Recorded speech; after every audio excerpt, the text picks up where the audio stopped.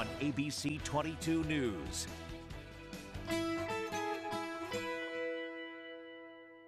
At this place in history, we're on Route 22A in Orwell with Steve Perkins, the executive director of the Vermont Historical Society. Steve, what brings us here this week? Well, Mike, we are on the site of the Mount Independence Military Road, which connected Mount Independence on down through Hubbardton. And so we're going to head over to the Mount, as they call it, which is a state historic site managed by the Vermont Division for Historic Preservation. Okay, Mike, since we're in a new location along the trails now, why don't you help reorient us by giving us a little bit of guidance as to what we can see surrounding us and which direction we're facing? So this is what we call the overlook point on the Baldwin Trail. And that way is south to Skeensboro. Yep.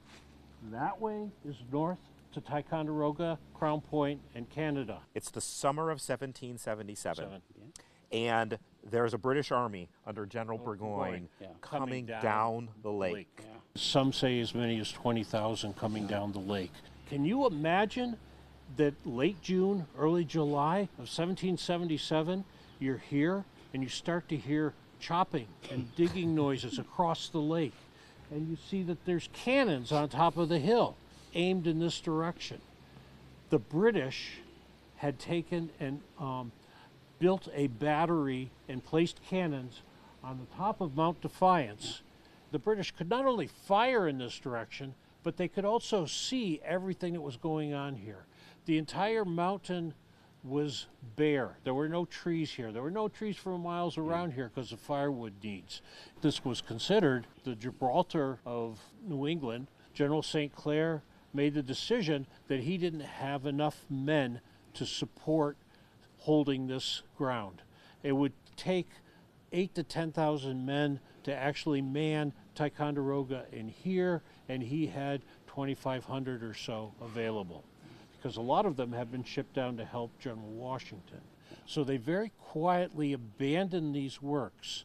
The only problem was there was a French officer who set fire to his cabin, which lit up the entire mountain. The British were able to figure out what was going on, and thereby mobilized their troops to come across the bridge, which was still intact, and take them out. Very close to where we're standing right now, that bridge, in fact. The bridge was down over there. Burgoyne's army lost at the battles of Saratoga, and not that it ended hostilities, but it shut down the clash of large armies. Most of the American families along Lake Champlain actually abandoned their farms when the British came down. So, Mike, how can people visit this site today? In the fall, winter, and spring, when we're closed down, the trails are still open, and the interpretive signs are here. So you can walk the trails and you can soak in the history, especially when the leaves are off the trees. We always leave brochures on the front door with a trail map and numbers that you can use to find your way. And during the spring and summer, the museum is here, and there's reenactments and all sorts of stuff going on. There is, yes. Retreating from the Gibraltar of New England at this place in history.